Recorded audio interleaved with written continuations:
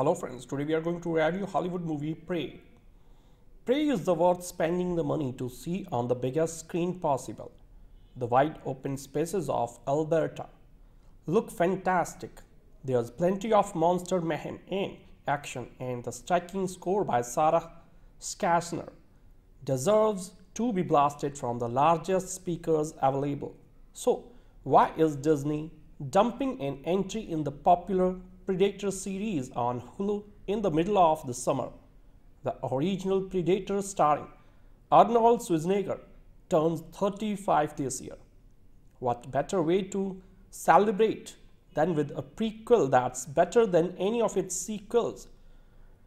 The marketing team could have had a field day promoting this connection. So why is this film, like Disney Plus, turning red before it going straight to streaming with no simultaneous theatrical presence?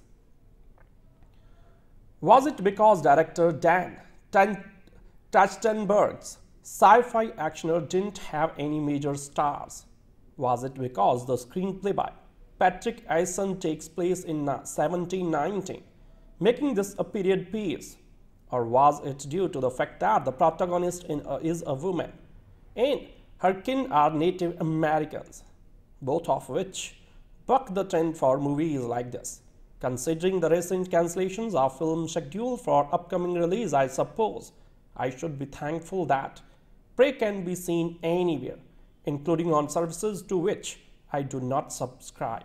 This is not to say that streaming services are bad, just that I always feel itchy recommending movies you need a contrast to see. Plus, this deserves a theatrical release. But I digress. Prey bills itself as an origin story of the first Predator alien to appear on Earth. This one is fitted with slightly retro versions of the weapons wielded by the late actor Kevin Peter Hall in the first film. The Predator's modus operandi is the same, however. It is a hunter and it's looking for trophies of prey. This gives the creature a kindred spirit of sorts in Naru, a young warrior who wishes to hunt like the males in her tribe, including her brother Tabi. Naru is teased by the guys who state that hunting is man's work, but we learn she can hold her own in a fight. She's twice as tough as she looks and 3 times more observant than the others. Naru is the one who first notices that there is new creature on their land. Perhaps it might have something to do with that blazing streak of fire she saw in the sky earlier. While on the hunt to find a lion that's been prowling about, Tabi barely tolerates Naru tagging along. So they have an easygoing sibling relationship that Midthunder and Beavers create almost immediately in their first scenes. Their bond adds to our worries once the real danger appears. Naru notices a skinned snake and prints that do not belong to a known entity. Something scared of that lion, she tells Tabi, but he is in no mood for her claim that it is a monster from childhood stories.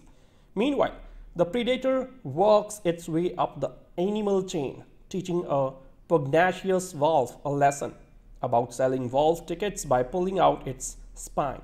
Naru finally gets to see it when it ruthlessly guts the bear that was chasing her and her faithful mutt. The scene with the bear is so cleverly staged that one wishes Prey hadn't given us a good look at the Predator beforehand, as it yanks the bear from its pursuit, lifting it up for the kill. The invincible Predator is painted into view by an outpouring of blood. Naru sees this and runs like hell. So begins a series of expertly crafted chase scenes, with our antagonist employing familiar and new ways to eviscerate its victims. So there is also a callback to one of the original film's best lines: "If it bleeds, we can kill it." bleed it does, with a neon green blood that at one point Naru uses as war paint. Adding another element of danger is a slew of uncaught French fur trappers. When Naru stumbles upon a field of skinned buffalo, she prays over them, thinking that this is the monster's handiwork. Soon, she realizes it's man, that other evil predator who is responsible. Even though they agree with Naru that something otherworldly is out there, the trappers are even more villainous than the predator. So we are not sorry when they start getting splattered. Prey is a worthy successor to Arnold's original. Even though there are no choppas for anyone to get to in the 1719, Naru deserves to be added to the list of tough characters who can hold their own against the predator. She uses brains and brawn in equal measure to handle all of her foes, dispatching them with gory efficiency. Nature also proves a cruel adversary, but she is ready for that as well. The film creates a portrait of her Comanche nation without ordering them. They are the heroes of the story, and their village teems with a sense of camaraderie. Even though the film is mostly in English, it does not endanger our suspicion of disbelief. Despite the expected whine from immature males who haven't seen the movie yet but are already deeming it too woke, Predator fans will not be disappointed by Prey. It's a scary and fun amusement park ride that also elicits a surprisingly tender emotional response. When Naru finally let out the war cry she had all previously been denied, I couldn't help but cheer. It's too bad I couldn't do it with an audience full of equally excited viewers. Prey, the last addition to the Predator franchise, is a significant effort at reviving the franchise and defining the course of the series. Since the 1987 Arnold Schwarzenegger original, the franchise has declined in popularity, with most of its films and spin-offs failing to create an impression in the minds of the audience and the box office alike. The latest installment, however, seeks to right this wrong and is quite successful, as Prey is now Hulu's all-time biggest premiere yet. Prey is the fifth mainstream film in the franchise and serves as an intriguing prequel set in the 1719 in the northern Great Plains in North America. It follows the story of Naru, a young Comanche healer and warrior. Naru, as a woman, is tasked with duties of tending to the injured, miffed with her place in the tribe. She is always in search of opportunities to hunt to prove herself. Naru has dreams of becoming a great warrior, and by establishing this quite early in the film, the viewers are looped into her quest for almost the entire runtime of the film. Naru intends to prove herself by hunting down an unidentifiable extraterrestrial, bloodthirsty creature. In the process, she is faced with ridicule by her tribesmen who find the idea of a female hunter funny. So she still persists with the help of her dog, Sari, played by a dog named Coco, who wasn't even trained, making his performance dearer to all of us. Dogs always know how to do it, how to make it better, don't they? So Prey follows the formula familiar to the movies that preceded it in the franchise.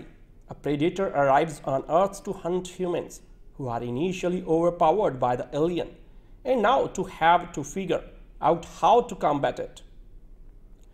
The formula works. In fact, the strength of Prey lies in keeping its plot simple and fleshing out of the characters.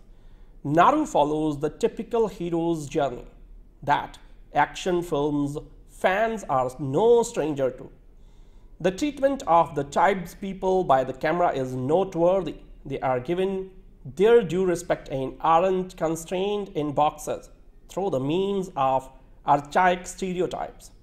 The Comanche language is also used occasionally to make the world building feel real to the audience, not to mention the role played by the hues and tones used by the costume and makeup for the same. Prey also makes history by being the first Hollywood movie to be available in Comanche, a rightful tip of the hat to the tribe's people. Amber Midthunder, an actor with indigenous heritage, being cast as the protagonist in the big-budget Hollywood film, shows that the creators, while highlighting the stories of the Native Americans, have done their due diligence in rightfully platforming the people who are at the center of the story. Their tale, in this case, might have a hand in restoring glory to a famous Hollywood franchise. The politics of the film, while subtle, definitely needs highlighting while we have conversations about the film. The directorial decisions to camouflage the alien is intelligent and works in favor of the new generation audience to whom Prey might also serve as an introduction to the franchise. The masking of the predator, coupled with the predictability of the plot, actually provokes the audience to interpret the film to suit their sensibilities. Prey gives a generation wrought with climate anxieties a metaphor to resonate with. It also narrates the adversities of the past whose remnants have split over and continue to haunt the political climate of today. Scenes of the French trappers killing bison are cleverly incorporated into the film to make the stories of the indigenous people authentic and give a tale of heroism, albeit a fantastical plot, some credibility. Scenes of wildlife hunting their prey, though beautifully shot, came across as cheeky. All of this is eclipsed by Amber Midthunder, who embodies Naru's spirit to near perfection and shines during the fight sequences spread across the movie. So if you are alien to the Predator franchise, Prey is a good place to begin your hunt. After the meddling reception of 2018's The Predator, director Dan Trachtenberg takes the franchise back to the basic in Prey, all the way back to the basics. Set over 250 years before Dutch's first encounter with that ugly son of a bitch, Prey finds the Predator landing in the middle of Comanche Nation for a blood-soaked trophy hunt. It's an intriguing setup to take a villain whose initial appearance was defined by how easily he tore through a pack of meatheads armed to the teeth with guns and explosives and transpose it into a time where its targets don't even have those tools to rely on. But you had be mistaken to underestimate the Comanche's odds. Prey tracks the battle for the tribe's survival through a blistering pace. Take no prisoner tear through the Great Plains, while both honoring the roots of the franchise and serving as the perfect entry point for newcomers who want to see what all the spine-ripping, laser-guided goodness is about. At the heart of the Comanche conflict with the Predator is Naru, a teenage girl ridiculed by her family and peers for not being content to harvest crops for the rest of her life. Like her war chief father, she is a fighter at heart and intent on completing the Comanche's hunter's rite of passage to hunt something that's hunting her. But not even her brother Tabe, who leads to Comanche's hunters, believe that to be possible. So it gnaws at Naru throughout the film, more as those around her continue to look past her obvious skill, and it's that frustration that fuels Amber Midthunder's take on the character. Naru's fight to be taken seriously by her tribe as a warrior is a strong through line, and that's a good thing, because hers is the only one the script takes any significant time to focus on. Previous Predator films have mined great material from the interplay between characters going up against the alien hunter, and Prey's choice to focus on Naru to the exclusion of everyone else means that the supporting characters are a little thinly run. As Naru's story kicks off, Trachtenberg weaves in scenes of the predator working his way up the food chain, which serve a dual function. They demonstrate its strength and technological advantage while building tension in the lead up to its first face-to-face encounter with the budding Comanche warrior. It's also through these episodes that the movie begins to draw distinction between Naru and the Predator's hunting styles, with the Predator's over-reliance on its tech providing the first hints at how it could be beaten. By comparison, Trachtenberg takes pains to highlight Naru's secret weapon, critical thinking, whether it's in a scuffle with the boys in her tribe or as she is hiding from the Predator as he hears his way through the plains. Naru is always listening and noticing, always using a class or setback as a learning opportunity. It's a crucial and well-communicated aspect of a character that, given the significant disadvantage she's at in single combat, hammers home that Naru is the only person capable of stopping the Predator's rampage. Prey places a lot of stock in Naru, with her at the center of nearly every scene, and Midthunder more than keeps up with the ferocious pace of the action as she is constantly undermined and underestimated, making her victories that much more impactful. At once riveted, determined, and capable, Midthunder's Naru is an excellent addition to the canon of sci-fi heroes, and that aches on a rope that she hurls around Scorpion style will be the bane of convention security checks for years to come. If you were worried that Prey taking place 268 years before the original would mean more rudimentary gear for the Predator, you will be pleased to hear that Trachtenberg finds room for most of its signature weapons in between the rib cages of those unfortunate enough to get in its way.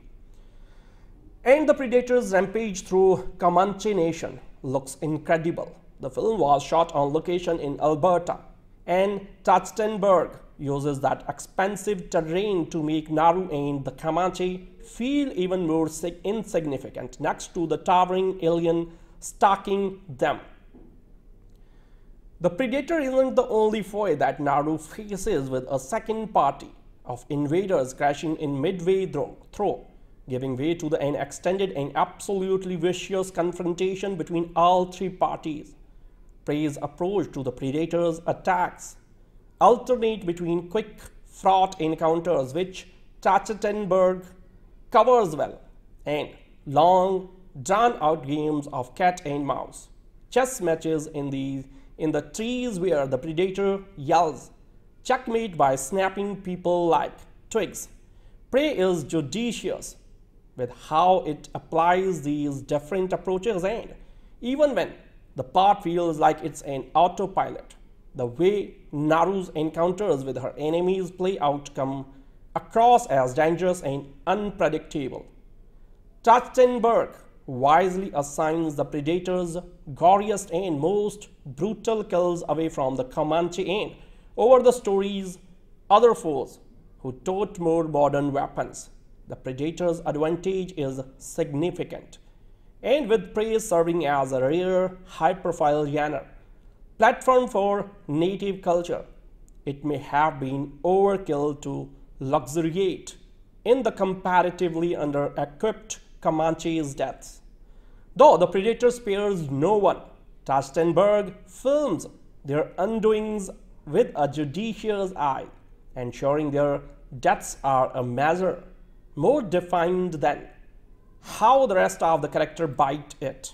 Set in Comanche Nation 300 years ago, a young Native American woman, Naru, is determined to prove herself as a hunter. In the wild, she tracks down something stranger and bigger than anything she's seen before. She tries to alert her tribe, but they dismiss her claims, including her brother Tabe, Going against their warnings, Naru decides to take on the unknown creature herself. With a taut on time, director Dan Trachtenberg knows there is no room for unnecessary backstory along with co-writer Patrick Aison.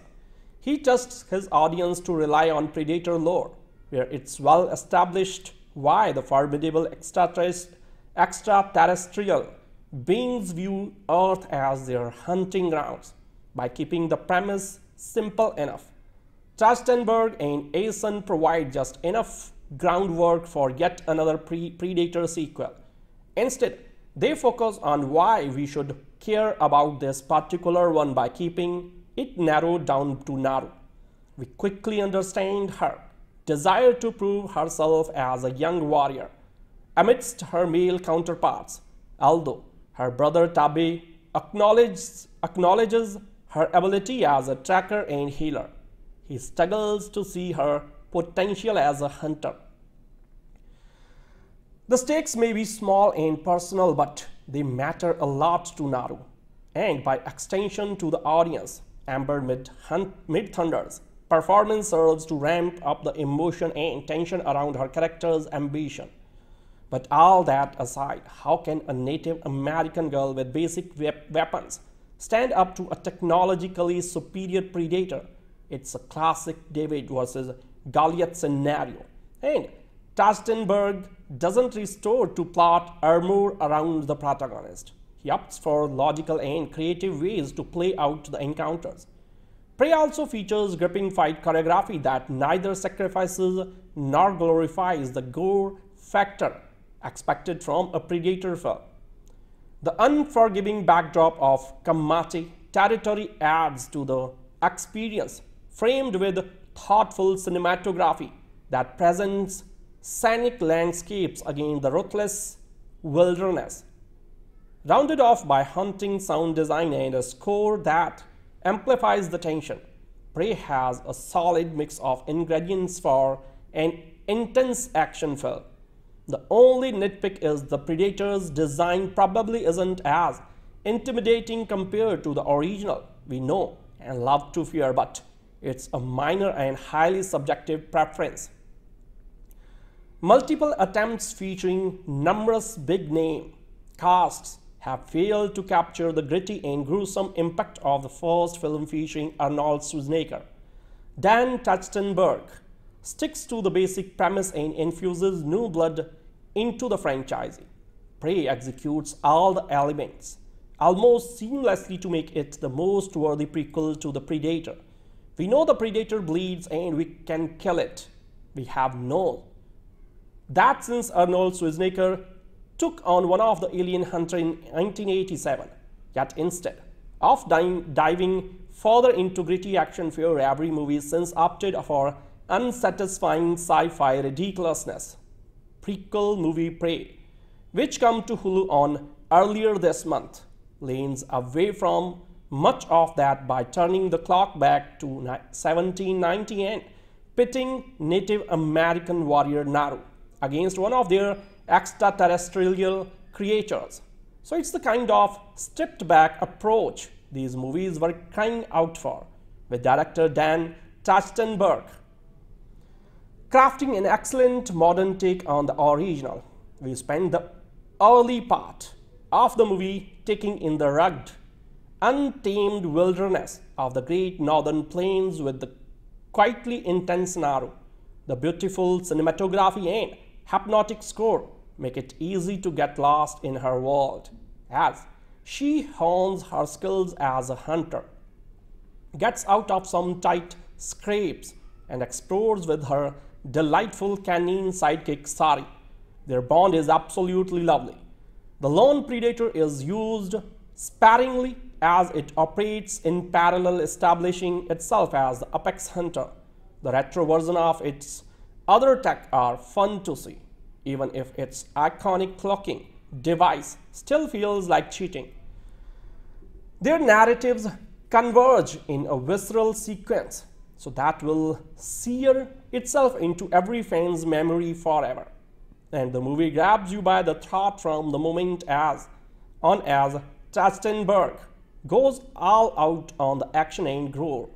However, the final battle is drenched in the shadow of night, making it hard to discern what's happening as both predator and prey unleash an arsenal of gadgets.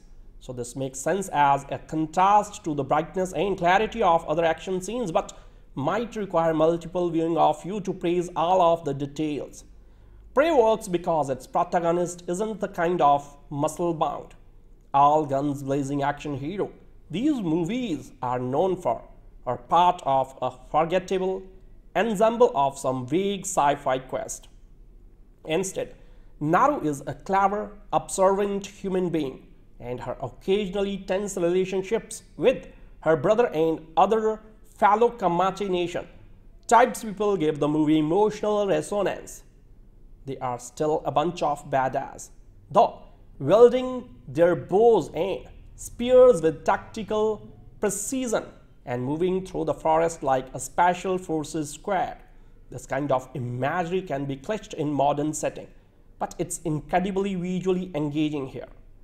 We get a satisfying escalation in the dangers they face too, since their beautiful environment is full of deadly natural threats and foreign poachers. It grounds the movie nicely and builds up to the predator rather than figuring us straight into the sci-fi deep end. It's also extremely cool that the movie was produced by Jan Meyers, a member of the Comanche Nation, and the most of the cast are Native American or Canadian First Nation, suggesting an admirable commitment to authenticity. You can also watch with a Comanche dub and subtitles for full cultural immersion, but they weren't available on the pre-release version. This is easily the best Predator movie we have had since the original, with a well-developed protagonist, a rich cultural base, and clever use of an iconic movie monster. More sci-fi movies should take this kind of grounded approach, and this franchise should just pit its aliens hunters against humans in magnificently realized historical setting from now on. The Arnold Schwarzenegger starred Predator, the first installment in the Predator franchise, is undoubtedly a cult classic action film. Unlike the Alien franchise that had Sigourney Weaver alien Ripley in the lead, with which the Predator series has had crossovers over the years, the Predator franchise has predominantly relied on testosterone-heavy men and their state-of-the-art weaponry.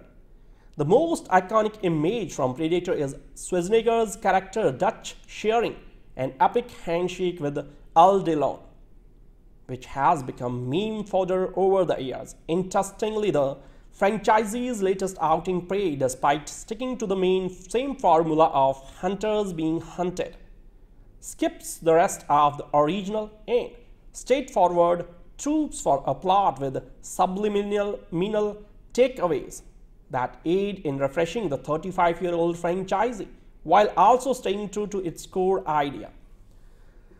Just like the 1987 film Prey is also the story of a group of people who believe they are the apex predator of their jungle, only to discover that they are being hunted for sport by a highly evolved alien with a technologically advanced arsenal. But unlike the first film, which was about a military team with their choppers and automated guns, Prey is based in the Comanche Nation in 1790. Simply put, Prey is the story of how Naru, a young woman, saves her tribe from the clutches of a predator. But the similarities with the series' previous iteration stops there, as Prey offers multiple layers as to why Naru going about with her mission is more difficult than the obvious reason: an alien killing machine that can go invisible. Technically, Prey is a prequel to all the films of the franchise, and though we have seen predators helping ancient humans as flash cuts in the Alien vs. Predator films, so this is the first time we witness people from the past facing off the alien. Speaking of time as its heart, Prey is a coming-of-age film as it traverses through the life of Naru, who is stuck in a male-dominated society. Given how a person's sex decides whether they become a hunter or a gatherer in that era, Naru tries to prove her mettle by preparing for the Kutamya, a rite of passage ritual, and prepares herself by game hunting and trying to get included in her brother's gang of men who hunt down larger animals. Unsurprisingly, she is retorted with sexist and misogynist remarks. At one point, some of the young hunters, seeing her following them, quips that their hunt is a short one and they don't need a cook. But like every other story of an underdog, Naru has to rise to take on the predator and save her tribe. Director Dan Trachtenberg, known for making the brilliant 10 Cloverfield Lane, along with Patrick Aison, has proven their writing skills with the way they have shaped Naru's character.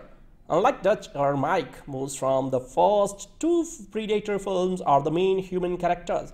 From the rest of the forgettable entries, we tend to relate and root for Naru right from the get-go and not wait till she faces her adversary.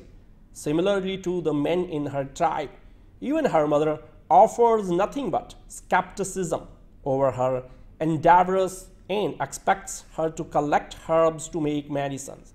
Interestingly, this mix of abilities grants Naru the braveness to hunt and the knowledge to heal when needed, and that ends up becoming her biggest strength, keeping in tradition with the culture of the Native American tribe and their family values.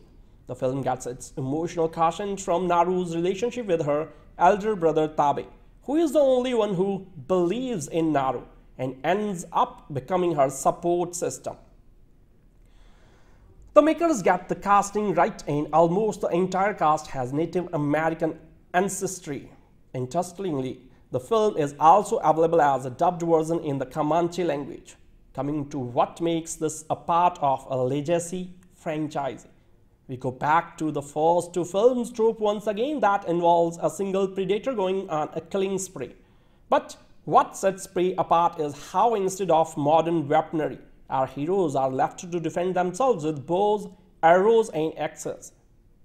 How they put this to use in the warfare makes for some of the best human predator fight sequences of the whole franchise. Thankfully, the film is R-rated and this gives them the space to come up with novel ways to behead, disfigure and kill lives in more creative ways that even compete with the Mortal Kombat games. Violence is dialed up to 11 and that's anything but an issue to fans of the genre. Apart from the pivotal characters, the film also brings in another clan of faults in the form of Frenchmen who detest the natives but involuntarily end up teaching Naru the art of gunmanship. So all of that writing comes in handy is in establishing a hero who is only otherwise armed with a tomahawk, axe and her trusty dog. Speaking about writing, the film shines with its share of parallel scenes. Naru in one scene gets trapped in a bear trap just like her dog, and in another scene she self-medicates the same way the predator does to its own ones. The film also pays homage to the first classic by reusing the iconic "if it bleeds, we can kill it" line. Over the years, we have seen many iterations of the predators, and that's excluding the ones with the mixed DNA of aliens. Even then, the makers bring in a sense of identity to this one that's played by former basketball player Dane DiLiegro. Apart from the usual clocking device, bombs and other weapons at its disposal, we also see a new head armor in this predator. To showcase its status atop the food chain, there is a brilliant sequence of nature taking its course where one animal gets eaten by another, only for that chain to end with a snake that tries to attack the predator, only to be killed and skinned. I mean, they aren't called Predator without a reason. The biggest callback to the Predator franchise and subsequently the Predator 1718 comics comes in from form of a nifty little touch that the makers introduced in one of the film's last scenes. On the whole, Prey brings a much-needed fresh perspective to a franchise whose better days are actually a couple of decades ago. By elongating the timeline and introducing the alien race to a new timestamp, the film also aces in creating a new future that can give rise to new sequels. Prey plays to the strength of what's expected in today's cinema when it comes to aspects like representation, while also paying homage to the original with some brilliant action set pieces, making it a perfect addition to the franchise as well as to the list of the best films of this year. This is not to say that streaming services are bad, just that I always feel itchy recommending movies you need a contrast to see. Plus, this deserves a theatrical release. But I digress. Prey bills itself as an origin story of the first predator alien to appear on Earth. This one is fitted with slightly retro versions of the weapons wielded by the late actor Kevin Peter Hall in the first film. The predator's modus operandi is the same, however.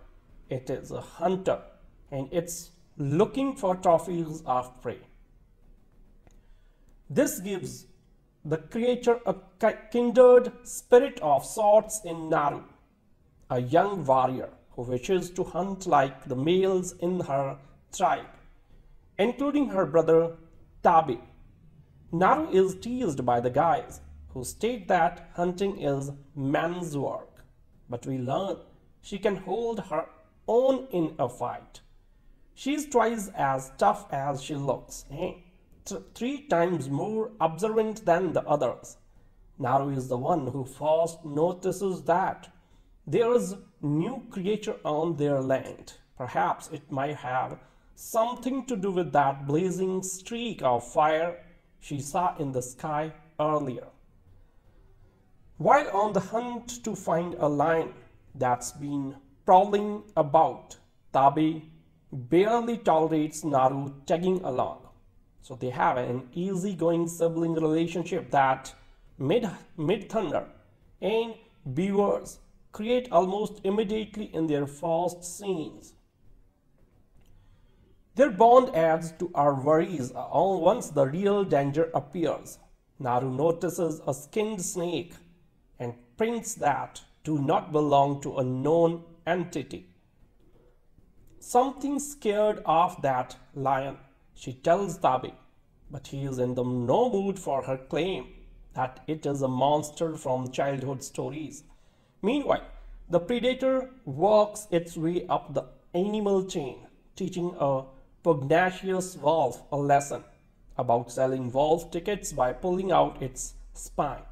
Naru finally gets to see it when it ruthlessly guts the bear that was chasing her and her faithful mutt. The scene with the bear is so cleverly staged that one wishes Prey hadn't given us a good look at the predator beforehand, as it yanks the bear from its pursuit, lifting it up for the kill. The invincible predator is painted into view by an outpouring of blood. Naru sees this and runs like hell. So begins a series of expertly crafted chase scenes, with our antagonist employing familiar and new ways to eviscerate its victims. So there is also a callback to one of the original film's best lines: "If it bleeds, we can kill it." Bleed it does, with a neon green blood that at one point Naru uses as war paint. Adding another element of danger is a slew of uncaught French fur trappers. When Naru stumbles upon a field of skinned buffalo, she prays over them, thinking that this is the monster's handiwork. Soon she realizes it's man, that other evil predator who is responsible. Even though they agree with Naru that something otherworldly is out there. The trappers are even more villainous than the predator.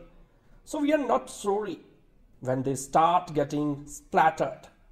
Prey is a worthy successor to Arnold's original.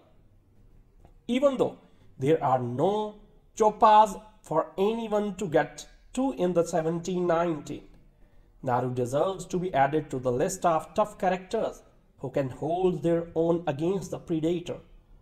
She uses brains and brawn in equal measure to handle all of her foes, dispatching them with gory efficiency. Nature also proves a cruel adversary, but she is ready for that as well. The film creates a portrait of a Comanche nation without ordering them.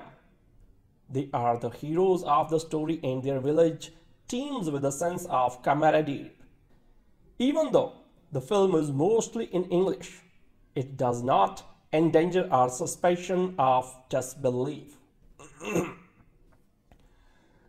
Despite the expected whine from immature males who haven't seen the movie yet but are already deeming it too woke, Predator fans will not be disappointed by Prey.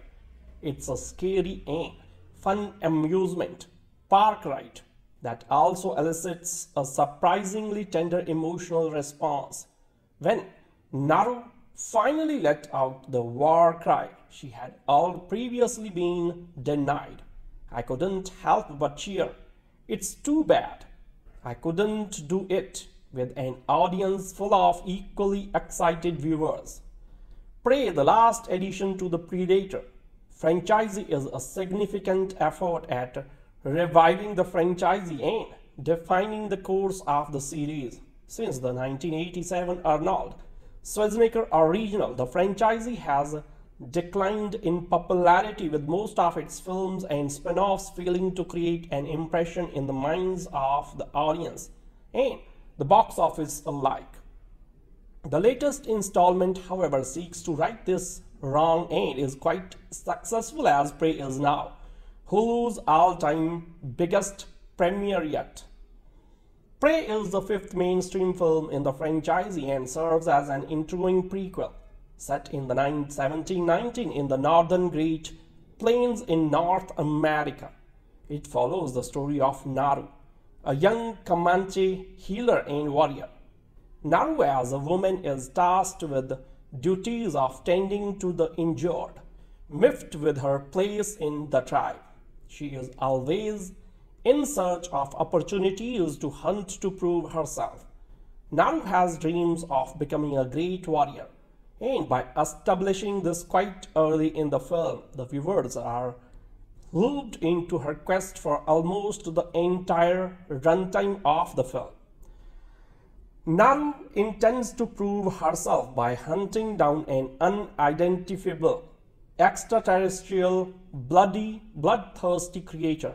In the process, she is faced with ridicule by her tribesmen who find the idea of a female hunter funny.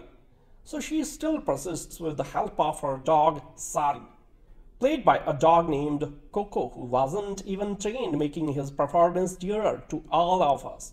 Dogs always know how to do it, how to make it better, don't they?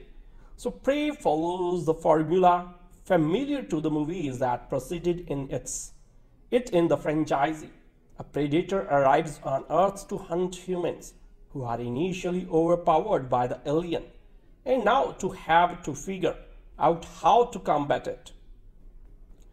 The formula works. In fact, the strength of Prey lies in keeping its plot simple and fleshing out of the characters. Naru follows the typical hero's journey that action films fans are no stranger to. The treatment of the tribespeople by the camera is noteworthy. They are given their due respect and aren't constrained in boxes through the means of archaic stereotypes. The Comanche language is also used occasionally to make the world building feel real to the audience, not to mention the role played by the hues and tones used by the costume and make up for the same. Prey also makes history by being the first Hollywood movie to be available in Comanche, a rightful tip of the hat to the tribespeople.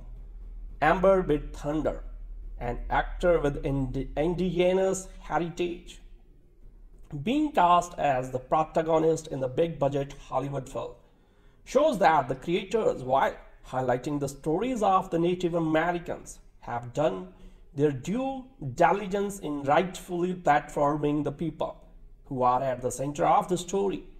Their tale, in this case, might have a hand in restoring glory to a famous Hollywood franchise. The politics of the film, while subtle, definitely needs highlighting while we have conversations about the film. The directorial decisions to camouflage the alien is intelligent and works in favor of the new generation audience to whom Prey might also serve as an introduction to the franchise. The masking of the predator, coupled with the predictability of the plot, actually provokes the audience to interpret the film to suit their sensibilities. Prey gives a generation wrought with climate entities a metaphor to resonate with. It also narrates the adversities of the past whose remnants have split over and continue to haunt the political climate of today. Scenes of the French trappers killing bison are cleverly incorporated into the film to make the stories of the indigenous people authentic and give a tale of heroism, albeit a fantastical plot, some credibility. Scenes of wildlife hunting their prey, though beautifully shot, came across as cheeky. All of this is eclipsed by Amber Midthunder, who embodies Naru's spirit to near perfection and shines during the fight sequences spread across the movie. So if you are alien to the Predator franchise, Prey is a good place to begin your hunt. After the meddling reception of 2018's The Predator, director Dan Trachtenberg takes the franchise back to the basic in Prey, all the way back to the basics. Set over 250 years before Dutch's first encounter with that ugly son of a bitch, Prey finds the Predator landing in the middle of Comanche Nation for a blood-soaked trophy hunt.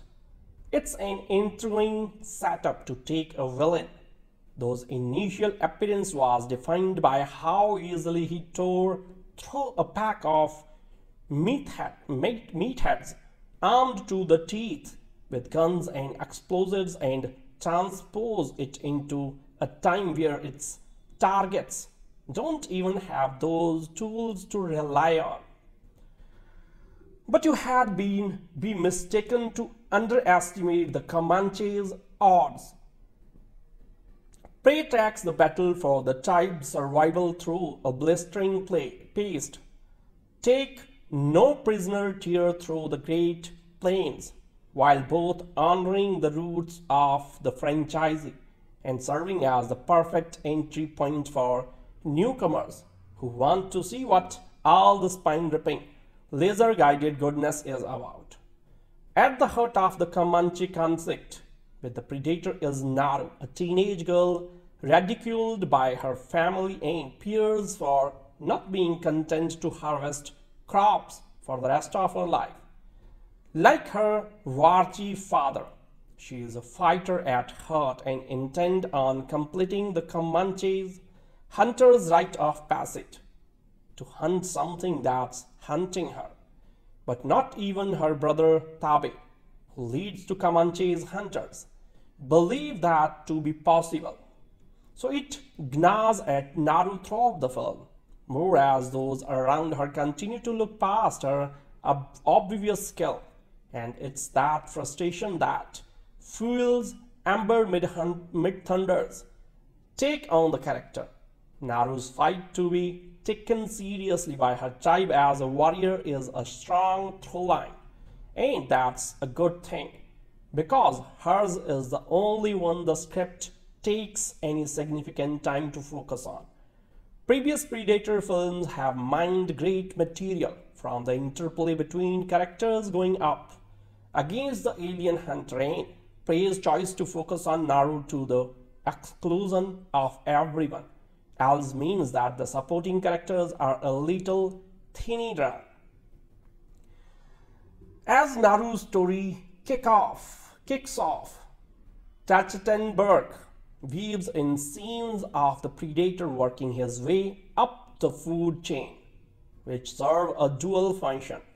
They demonstrate its strength and technological advantage while building tension in the lead up to its first face-to-face encounter with the budding Comanche warrior. It's also through these episodes that the movie begins to draw distinction between Naru and the Predator's hunting styles, with the Predator's over the lines on its tech providing the first hints at how it could be beaten. By comparison, Trachtenberg takes pains to highlight Naru's secret weapon, critical thinking, whether it's in a scuffle with the boys in her tribe or as she is hiding from the Predator as he hears his way through the plains. Naru is always listening and noticing, always using a loss or setback as a learning opportunity. It's a crucial and well-communicated aspect of a character that, given the significant disadvantage she's at in single combat, hammers home that Naru is the only person capable of stopping the Predator's rampage. Prey places a lot of stock in Naru, with her at the center of nearly every scene, and Midthunder more than keeps up with the ferocious pace of the action as she is constantly undermined and underestimated, making her victories that much more impactful. At once riveted, determined, and capable, Midthunder's Naru is an excellent addition to the canon of sci-fi heroes, and that aches on a rope that she hurls around Scorpion style will be the bane of convention security checks for years to come.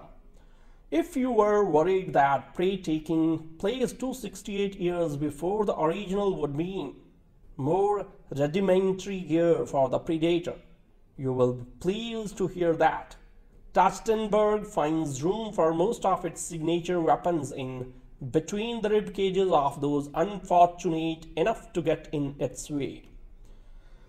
And the Predator's rampage through Comanche Nation looks incredible. The film was shot on location in Alberta, and Trachtenberg uses that expensive terrain to make Naru and the Comanche feel even more insignificant next to the towering alien stalking them.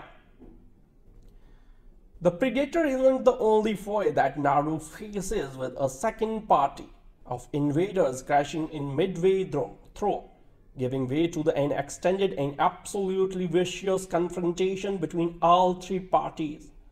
Prey's approach to the Predator's attacks alternate between quick, fraught encounters, which Trachtenberg covers well, and long, drawn-out games of cat and mouse, chess matches in the trees where the Predator yells checkmate by snapping people like twigs. Prey is judicious with how it applies these different approaches, and even when the part feels like it's an autopilot, the way Naru's encounters with her enemies play out come across as dangerous and unpredictable.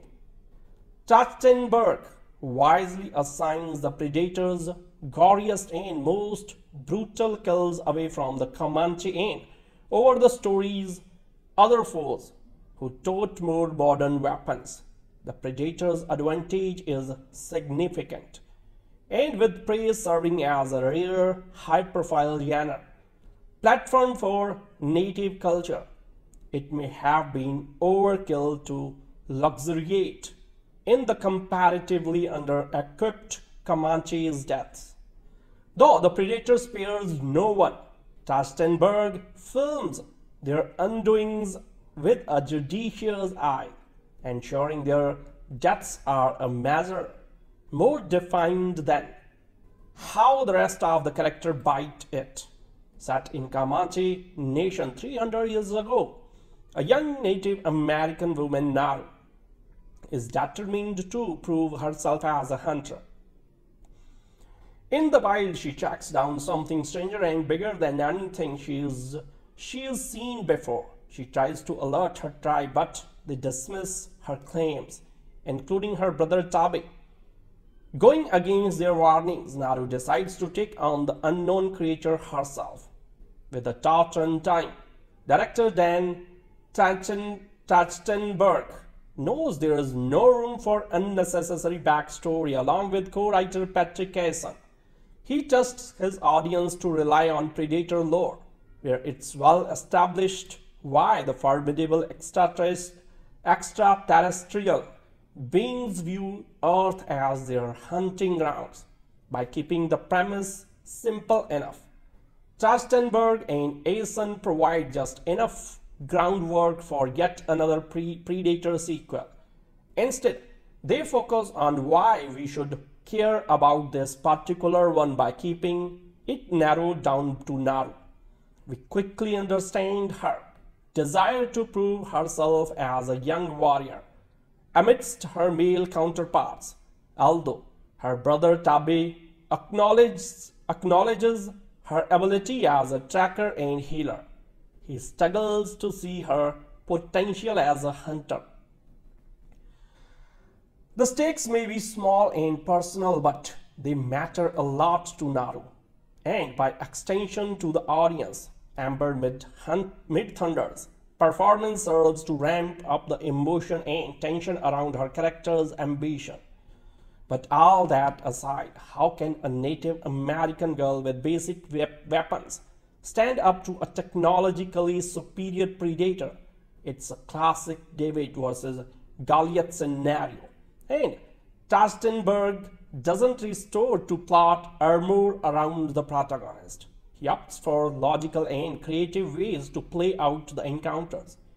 Prey also features gripping fight choreography that neither sacrifices nor glorifies the gore factor expected from a Predator film.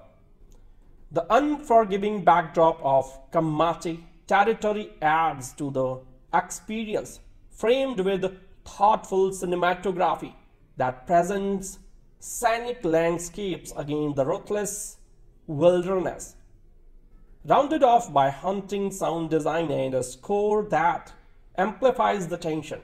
Prey has a solid mix of ingredients for an intense action film.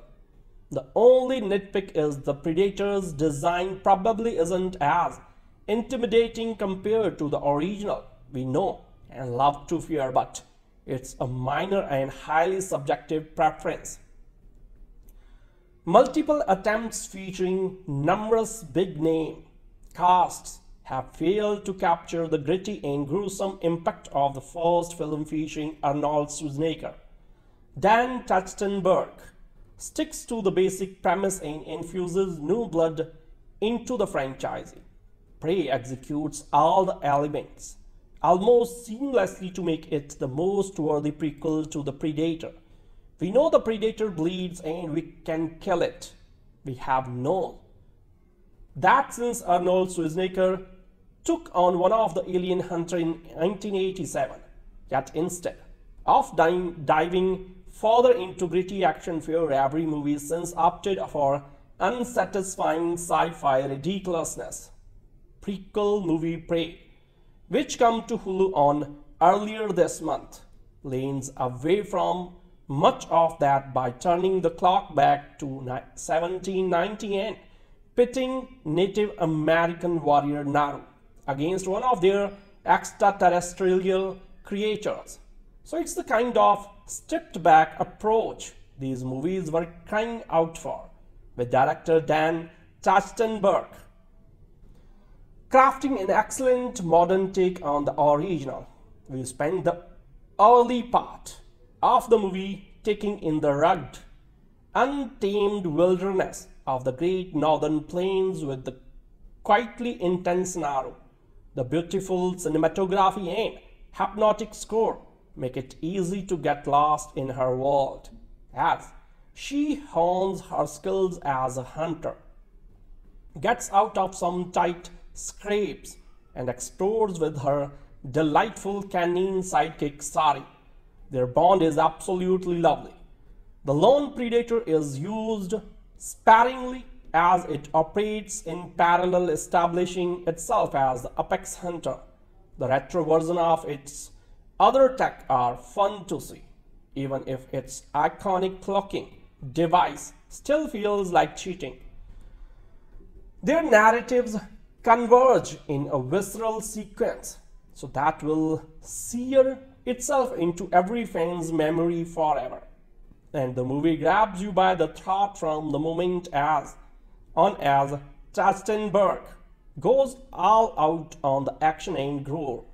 However, the final battle is drenched in the shadow of night, making it hard to discern what's happening as both predator and prey unleash an arsenal of gadgets.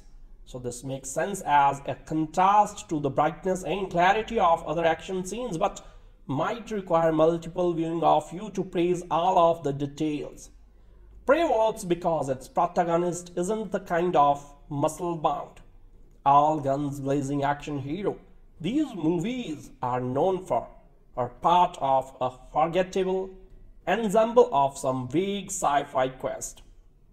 Instead, Naru is a clever, observant human being, and her occasionally tense relationships with her brother and other fellow Comanche nation types people give the movie emotional resonance. They are still a bunch of badass, though wielding their bows and spears with tactical precision and moving through the forest like a special forces squad. This kind of imagery can be clutched in modern setting, but it's incredibly visually engaging here. We get a satisfying escalation in the dangers they face too, since their beautiful environment is full of deadly natural threats and foreign poachers. It grounds the movie nicely and builds up to the predator rather than figuring us straight into the sci-fi deep end. It's also extremely cool that the movie was produced by Jan Meyers, a member of the Comanche Nation, and the most of the cast are Native American or Canadian First Nation, suggesting an admirable commitment to authenticity. You can also watch with a Comanche dub and subtitles for full cultural immersion, but they weren't available on the pre-release version. This is easily the best Predator movie we have had since the original, with a well-developed protagonist, a rich cultural base, and clever use of an iconic movie monster. More sci-fi movies should take this kind of grounded approach, and this franchise should just pit its aliens hunters against humans in magnificently realized historical setting from now on. The Arnold Schwarzenegger starred Predator, the first installment in the Predator franchise, is undoubtedly a cult classic action film.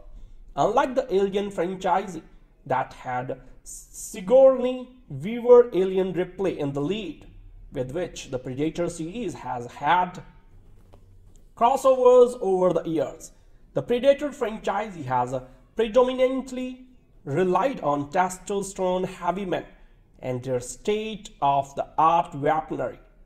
The most iconic image from Predator is Schwarzenegger's character Dutch sharing an epic handshake with Aldelon, which has become meme fodder over the years. Interestingly, the franchise's latest outing, Prey, despite sticking to the same formula of hunters being hunted, skips the rest of the original and straightforward tropes for a plot with subliminal takeaways that aid in refreshing the 35-year-old franchise while also staying true to its core idea. Just like the 1987 film Prey is also the story of a group of people who believe they are the apex predator of their jungle only to discover that they are being hunted for sport by a highly evolved alien with a technologically advanced arsenal. But unlike the first film, which was about a military team with their choppers and automated guns, Prey is based in the Comanche Nation in 1790. Simply put, Prey is the story of how Naru, a young woman, saves her tribe from the clutches of a predator. But the similarities with the series' previous iteration stops there, as Prey offers multiple layers as to why Naru going about with her mission is more difficult than the obvious reason: an alien killing machine that can go invisible. Technically, Prey is a prequel to all the films of the franchise, and though we have seen predators helping ancient humans as flash cuts in the Alien vs Predator films, so this is the first time we witness people from the past facing off the alien. Speaking of time as its heart, Prey is a coming-of-age film as it traverses through the life of Naru, who is stuck in a male-dominated society. Given how a person's sex decides whether they become a hunter or a gatherer in that era, Naru tries to prove her mettle by preparing for the Kutamya, a rite of passage ritual, and prepares herself by game hunting and trying to get included in her brother's gang of men who hunt down larger animals. Unsurprisingly, she is retorted with sexist and misogynist remarks. At one point, some of the young hunters, seeing her following them, quips that their hunt is a short one and they don't need a cook. But like every other story of an underdog, Naru has to rise to take on the predator and save her tribe. Director Dan Trachtenberg, known for making the brilliant 10 Cloverfield Lane, along with Patrick Aison, has proven their writing skills with the way they have shaped Naru's character. Unlike Dutch or Mike, most from the first two Predator films are the main human characters. From the rest of the forgettable entries, we tend to relate and root for Naru right from the get-go and not wait till she faces her adversary. Similarly to the men in her tribe, even her mother offers nothing but skepticism over her endeavors and expects her to collect herbs to make medicines. Interestingly, this mix of abilities grants Naru the braveness to hunt and the knowledge to heal when needed, and that ends up becoming her biggest strength, keeping in tradition with the culture of the Native American tribe and their family values. The film gets its emotional caution from Naru's relationship with her elder brother Tabe, who is the only one who believes in Naru and ends up becoming her support system. The makers get the casting right, and almost the entire cast has Native American ancestry. Interestingly, the film is also available as a dubbed version in the Comanche language, coming to what makes this a part of a legacy franchise. We go back to the first two films trope once again that involves a single predator going on a killing spree. But what sets Prey apart is how instead of modern weaponry, our heroes are left to defend themselves with bows, arrows, and axes. How they put this to use in the warfare makes for some of the best human predator fight sequences of the whole franchise. Thankfully, the film is R-rated, and this gives them the space to come up with novel ways to behead. But I digress. Prey bills itself as an origin story of the first predator alien to appear on Earth. This one is fitted with slightly retro versions, of the weapons wielded by the late actor Kevin Peter Hall in the first film. The Predator's modus operandi is the same, however. It is a hunter, and it's looking for trophies of prey. This gives the creature a kindred spirit of sorts in Naru, a young warrior who wishes to hunt like the males in her tribe, including her brother Tabi. Naru is teased by the guys who state that hunting is men's work, but we learn she can hold her own in a fight. She's twice as tough as she looks, and 3 times more observant than the others. Naru is the one who first notices that there is new creature on their land. Perhaps it might have something to do with that blazing streak of fire she saw in the sky earlier. While on the hunt to find a lion that's been prowling about, Tabi barely tolerates Naru tagging along. So they have an easygoing sibling relationship that Midthunder and Beavers create almost immediately in their first scenes. Their bond adds to our worries once the real danger appears. Naru notices a skinned snake and prints that do not belong to a known entity. Something scared of that lion, she tells Tabi, but he is in the no mood for her claim that it is a monster from childhood stories. Meanwhile, the Predator works its way up the animal chain, teaching a pugnacious wolf a lesson about selling wolf tickets by pulling out its spine.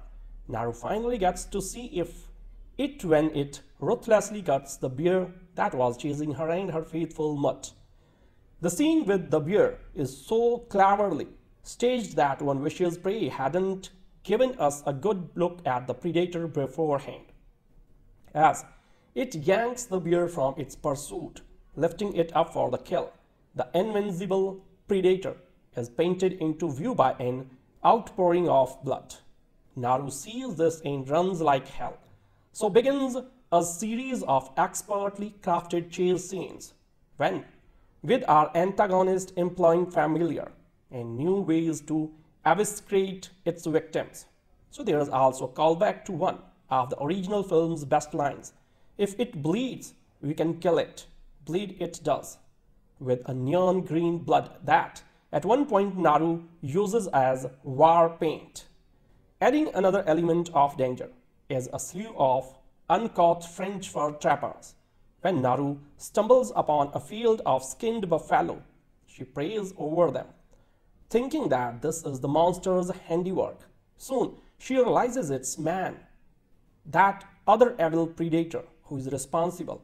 Even though they agree with Naru that something otherworldly is out there, the trappers are even more villainous than the predator. So we are not sorry when they start getting splattered. Prey is a worthy successor to Arnold's original. Even though there are no chopas for anyone to get to in the 1719, Naru deserves to be added to the list of tough characters who can hold their own against the Predator. She uses brains and brawn in equal measure to handle all of her foes, dispatching them with gory efficiency. Nature also proves a cruel adversary, but she is ready for that as well. The film creates a portrait of her Comanche nation without ordering them. They are the heroes of the story, and their village teems with a sense of camaraderie. Even though the film is mostly in English, it does not endanger our suspicion of disbelief. Despite the expected whine from immature males who haven't seen the movie yet but are already deeming it too woke, Predator fans will not be disappointed by Prey. It's a scary and fun amusement park ride that also elicits a surprisingly tender emotional response. When Naru finally let out the war cry she had all previously been denied, I couldn't help but cheer. It's too bad I couldn't do it with an audience full of equally excited viewers. Prey, the last addition to the Predator franchise, is a significant effort at reviving the franchise and defining the course of the series. Since the 1987 Arnold Schwarzenegger original, the franchise has declined in popularity, with most of its films and spin-offs failing to create an impression in the minds of the audience and the box office alike. The latest installment, however, seeks to right this wrong and is quite successful, as Prey is now Hulu's all-time biggest premiere yet. Prey is the fifth mainstream film in the franchise and serves as an intriguing prequel set in the 1719 in the northern Great Plains in North America. It follows the story of Naru, a young Comanche healer and warrior. Naru, as a woman, is tasked with the duties of tending to the injured, miffed with her place in the tribe. She is always in search of opportunities to hunt to prove herself. Naru has dreams of becoming a great warrior, and by establishing this quite early in the film, the viewers are looped into her quest for almost the entire runtime of the film. Naru intends to prove herself by hunting down an unidentifiable, extraterrestrial, bloodthirsty creature. In the process, she is faced with ridicule by her tribesmen who find the idea of a female hunter funny. So she still persists with the help of her dog, Sari, played by a dog named Coco, who wasn't even trained, making his performance dearer to all of us. Dogs always know how to make it better, don't they? So Prey follows the formula familiar to the movies that preceded it in the franchise.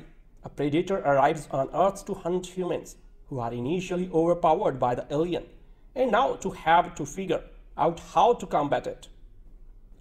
The formula works. In fact, the strength of Prey lies in keeping its plot simple and fleshing out of the characters.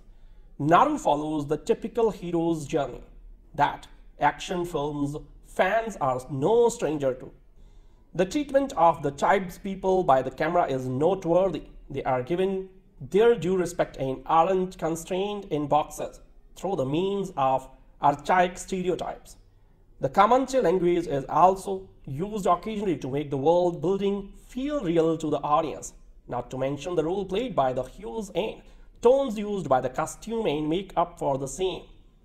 Prey also makes history by being the first Hollywood movie to be available in Comanche, a rightful tip of the hat to the tribespeople. Amber Midthunder, an actor with indigenous heritage, being cast as the protagonist in the big-budget Hollywood film, shows that the creators, while highlighting the stories of the Native Americans, have done their due diligence in rightfully platforming the people who are at the center of the story. Their tale, in this case, might have a hand in restoring glory to a famous Hollywood franchise. The politics of the film, while subtle, definitely needs highlighting while we have conversations about the film. The directorial decisions to camouflage the alien is intelligent and works in favor of the new generation audience, to whom Prey might also serve as an introduction to the franchise. The masking of the predator, coupled with the predictability of the plot, actually provokes the audience to interpret the film to suit their sensibilities. Prey gives a generation wrought with climate entities a metaphor to resonate with. It also narrates the adversities of the past whose remnants have split over and continue to haunt the political climate of today.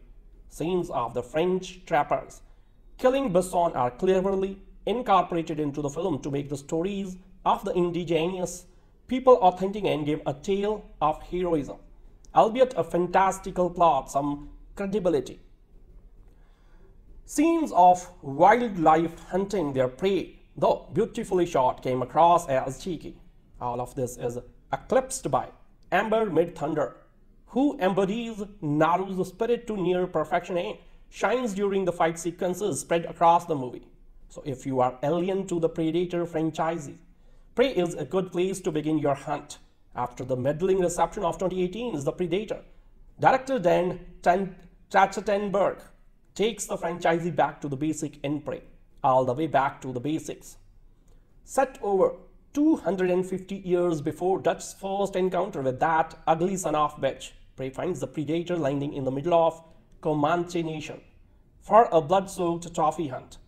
It's an intriguing setup to take a villain Those initial appearance was defined by how easily he tore through a pack of meatheads armed to the teeth with guns and explosives and transpose it into a time where its targets don't even have those tools to rely on. But you had be mistaken to underestimate the Comanche's odds. Prey tracks the battle for the tribe's survival through a blistering pace. Take no prisoner tear through the Great Plains, while both honoring the roots of the franchise and serving as the perfect entry point for newcomers who want to see what all the spine-ripping, laser-guided goodness is about. At the heart of the Comanche conflict with the predator is Naru, a teenage girl ridiculed by her family and peers for not being content to harvest crops for the rest of her life. Like her war chief father, she is a fighter at heart and intent on completing the Comanche's hunter's rite of passage, to hunt something that's hunting her. But not even her brother Tabe, who leads to Comanche's hunters, believe that to be possible. So it gnaws at Naru throughout the film, more as those around her continue to look past her obvious skill, and it's that frustration that fuels Amber Midthunder's take on the character. Naru's fight to be taken seriously by her tribe as a warrior is a strong through line, and that's a good thing, because hers is the only one the script takes any significant time to focus on. Previous Predator films have mined great material from the interplay between characters going up against the alien hunter, and Prey's choice to focus on Naru to the exclusion of everyone else means that the supporting characters are a little thinly drawn. As Naru's story kicks off, Trachtenberg weaves in scenes of the Predator working his way up the food chain, which serve a dual function. They demonstrate its strength and technological advantage while building tension in the lead up to its first face-to-face encounter with the budding Comanche warrior. It's also through these episodes that the movie begins to draw distinction between Naru and the Predator's hunting styles, with the Predator's over-reliance on its tech providing the first hints at how it could be beaten. By comparison, Trachtenberg takes pains to highlight Naru's secret weapon, critical thinking, whether it's in a scuffle with the boys in her tribe or as she is hiding from the predator as he hears his way through the plains. Naru is always listening and noticing, always using a glass or setback as a learning opportunity. It's a crucial and well-communicated aspect of a character that, given the significant disadvantage she's at in single combat, hammers home that Naru is the only person capable of stopping the Predator's rampage. Prey places a lot of stock in Naru, with her at the center of nearly every scene, and Midthunder more than keeps up with the ferocious pace of the action as she is constantly undermined and underestimated, making her victories that much more impactful. At once riveted, determined, and capable, Midthunder's Naru is an excellent addition to the canon of sci-fi heroes, and that aches on a rope that she hurls around Scorpion style will be the bane of convention security checks for years to come. If you were worried that Prey taking place 268 years before the original would mean more rudimentary gear for the Predator, you will be pleased to hear that Trachtenberg finds room for most of its signature weapons in between the rib cages of those unfortunate enough to get in its way. And the Predator's rampage through Comanche Nation looks incredible. The film was shot on location in Alberta, and Trachtenberg uses that expansive terrain to make Naru and the Comanche feel even more insignificant next to the towering alien stalking them. The Predator isn't the only foe that Naru faces, with a second party of invaders crashing in midway through, giving way to an extended and absolutely vicious confrontation between all three parties. Prey's approach to the Predator's attacks alternate between quick, fraught encounters, which Trachtenberg covers well, and long, drawn-out games of cat and mouse, chess matches in the trees where the predator yells checkmate by snapping people like twigs. Prey is judicious with how it applies these different approaches, and even when the part feels like it's an autopilot, the way Naru's encounters with her enemies play out come across as dangerous and unpredictable. Trachtenberg wisely assigns the predator's goriest and most brutal kills away from the Comanche and over the story's other foes who tote more modern weapons. The predator's advantage is significant, and with Prey serving as a rare, high-profile genre platform for native culture, it may have been overkill to luxuriate in the comparatively under-equipped Comanche's deaths. Though the predator spares no one, Trachtenberg films their undoings with a judicious eye, ensuring their deaths are a measure more defined than how the rest of the character bite it. Set in Comanche Nation 300 years ago, a young Native American woman, Naru, is determined to prove herself as a hunter. In the wild, she tracks down something stranger and bigger than anything she has seen before. She tries to alert her tribe, but they dismiss her claims, including her brother Tabe. Going against their warnings, Naru decides to take on the unknown creature herself. With a taut run time, director Dan Trachtenberg knows there is no room for unnecessary backstory. Along with co-writer Patrick Aison, he trusts his audience to rely on predator lore, where it's well established why the formidable extraterrestrial beings view Earth as their hunting grounds. By keeping the premise simple enough, Trachtenberg and Aison provide just enough groundwork for yet another Predator sequel. Instead, they focus on why we should care about this particular one by keeping it narrowed down to Naru. We quickly understand her desire to prove herself as a young warrior amidst her male counterparts, although her brother Tabe acknowledges her ability as a tracker and healer. He struggles to see her potential as a hunter. The stakes may be small and personal, but they matter a lot to Naru, and by extension to the audience. Amber Midthunder's performance serves to ramp up the emotion and tension around her character's ambition. But all that aside, how can a Native American girl with basic weapons stand up to a technologically superior predator? It's a classic David versus Goliath scenario, and Trachtenberg doesn't resort to plot armor around the protagonist. He opts for logical and creative ways to play out the encounters. Prey also features gripping fight choreography that neither sacrifices nor glorifies the gore factor expected from a predator film. The unforgiving backdrop of Comanche territory adds to the experience, framed with thoughtful cinematography that presents scenic landscapes against the ruthless wilderness, rounded off by haunting sound design and a score that amplifies the tension. Prey has a solid mix of ingredients for an intense action film.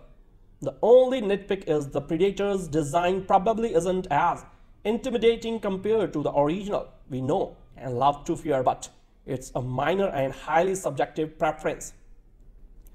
Multiple attempts featuring numerous big-name casts have failed to capture the gritty and gruesome impact of the first film featuring Arnold Schwarzenegger. Dan Trachtenberg sticks to the basic premise and infuses new blood into the franchise. Prey executes all the elements almost seamlessly to make it the most worthy prequel to the Predator. We know the Predator bleeds and we can kill it. We have known that since Arnold Schwarzenegger took on one of the alien hunter in 1987. Yet instead of diving further into gritty action fare, every movie since opted for unsatisfying sci-fi ridiculousness. Prequel movie Prey, which come to Hulu on earlier this month, leans away from much of that by turning the clock back to 1790 and pitting Native American warrior Naru against one of their extraterrestrial creatures. So it's the kind of stripped back approach these movies were crying out for, with director Dan Trachtenberg crafting an excellent modern take on the original. We spent the early part of the movie taking in the rugged, untamed wilderness of the great northern plains with the quietly intense Naru. The beautiful cinematography and hypnotic score make it easy to get lost in her world as she hones her skills as a hunter, gets out of some tight scrapes, and explores with her delightful canine sidekick Sari. Their bond is absolutely lovely. The lone predator is used sparingly as it operates in parallel, establishing itself as the apex hunter. The retro version of its other tech are fun to see, even if its iconic clocking device still feels like cheating. Their narratives converge in a visceral sequence, so that will sear itself into every fan's memory forever. And the movie grabs you by the throat from the moment as Trachtenberg goes all out on the action and gore. However, the final battle is drenched in the shadow of night, making it hard to discern what's happening as both predator and prey unleash an arsenal of gadgets. So this makes sense as a contrast to the brightness and clarity of other action scenes, but might require multiple viewing of you to praise all of the details. Prey works because its protagonist isn't the kind of muscle-bound, all-guns-blazing action hero these movies are known for, or part of a forgettable ensemble of some vague sci-fi quest. Instead, Naru is a clever, observant human being, and her occasionally tense relationships with her brother and other fellow Comanche Nation types people give the movie emotional resonance. They are still a bunch of badass, though wielding their bows and spears with tactical precision and moving through the forest like a special forces squad. This kind of imagery can be clutched in modern setting, but it's incredibly visually engaging here. We get a satisfying escalation in the dangers they face too, since their beautiful environment is full of deadly natural threats and foreign poachers. It grounds the movie nicely and builds up to the predator rather than figuring us straight into the sci-fi deep end. It's also extremely cool that the movie was produced by Jan Meyers, a member of the Comanche Nation, and the most of the cast are Native American or Canadian First Nation, suggesting an admirable commitment to authenticity. You can also watch with a Comanche dub and subtitles for full cultural immersion, but they weren't available on the pre-release version. This is easily the best Predator movie we have had since the original, with a well-developed protagonist, a rich cultural base, and clever use of an iconic movie monster. More sci-fi movies should take this kind of grounded approach, and this franchise should just pit its aliens hunters against humans in magnificently realized historical setting from now on. The Arnold Schwarzenegger starred Predator, the first installment in the Predator franchise, is undoubtedly a cult classic action film. Unlike the Alien franchise that had Sigourney Weaver alien Ripley in the lead, with which the Predator series has had crossovers over the years, the Predator franchise has predominantly relied on testosterone-heavy men and their state-of-the-art weaponry. The most iconic image from Predator is Schwarzenegger's character Dutch sharing an epic handshake with Al Delon, which has become meme fodder over the years. Interestingly, the franchise's latest outing, Prey, despite sticking to the same formula of hunters being hunted, skips the rest of the original and straightforward tropes for a plot with subliminal takeaways that aid in refreshing the 35-year-old franchise while also staying true to its core idea. Just like the 1987 film Prey is also the story of a group of people who believe they are the apex predator of their jungle only to discover that they are being hunted for sport by a highly evolved alien with a technologically advanced arsenal. But unlike the first film, which was about a military team with their choppers and automated guns, Prey is based in the Comanche Nation in 1790. Simply put, Prey is the story of how Naru, a young woman, saves her tribe from the clutches of a predator. But the similarities with the series' previous iteration stops there, as Prey offers multiple layers as to why Naru going about with her mission is more difficult than the obvious reason: an alien killing machine that can go invisible. Technically, Prey is a prequel to all the films of the franchise, and though we have seen predators helping ancient humans as flash cuts in the Alien vs Predator films, so this is the first time we witness people from the past facing off the alien. Speaking of time as its heart, Prey is a coming-of-age film as it traverses through the life of Naru, who is stuck in a male-dominated society.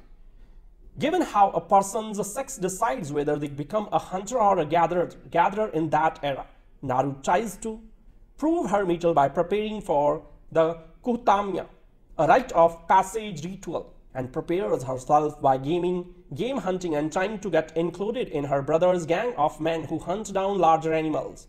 Unsurprisingly, she is retorted with sexist and misogynist remarks. At one point, some of the young hunters, seeing her following them, quips that their hunt is a short one and they don't need a cook. But like every other story of an underdog, Naru has to rise to take on the predator and save her tribe. Director Dan Trachtenberg, known for making the brilliant 10 Cloverfield Lane, along with Patrick Aison, has proven their writing skills with the way they have shaped Naru's character. Unlike Dutch or Mike, most from the first two Predator films are the main human characters.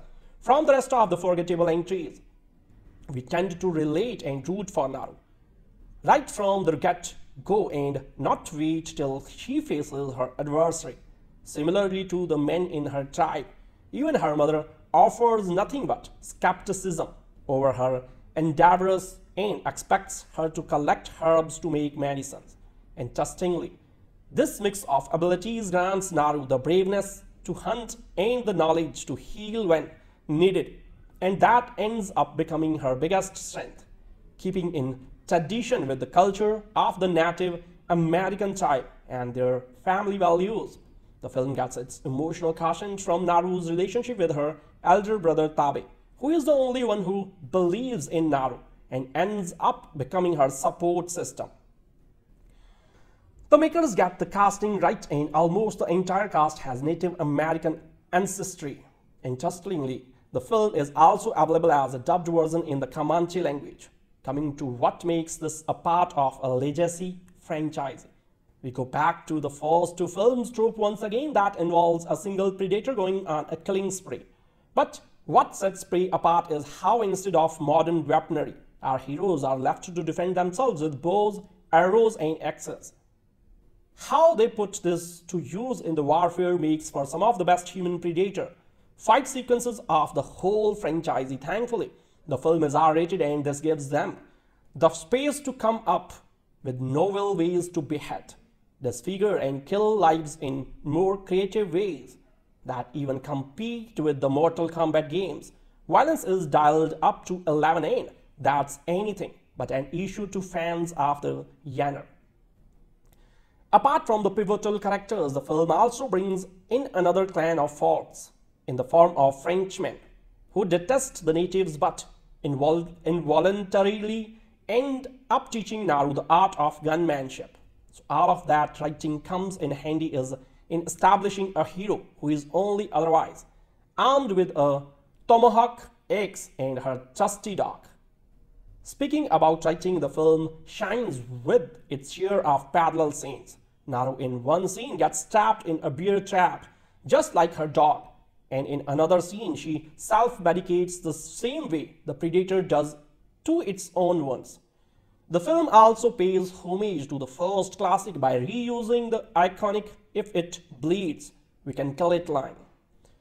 Over the years we have seen many iterations of the predators, and that's excluding the ones with the mixed DNA of aliens. Even then, the makers bring in a sense of identity to this one that's played by former basketball player Dane DiLiegro. Apart from the usual clocking device, bombs and other weapons at its disposal, we also see a new head armor in this predator. To showcase its status atop the food chain, there's a brilliant sequence of nature taking its course where one animal gets eaten by another, only for that chain to end with a snake that tries to attack the predator, only to be killed and skinned. I mean, they aren't called Predator without a reason. The biggest callback to the Predator franchise and subsequently the Predator 1718 comics comes in form of a nifty little touch that the makers introduced in one of the film's last scenes. On the whole, Prey brings a much-needed fresh perspective to a franchise whose better days are actually a couple of decades ago. By elongating the timeline and introducing the alien race to a new timestamp, the film also aces in creating a new future that can give rise to new sequels. Prey plays to the strength of what's expected in today's cinema when it comes to aspects like representation, while also paying homage to the original with some brilliant action set pieces, making it a perfect addition to the franchise as well as to the list of the best films of this year.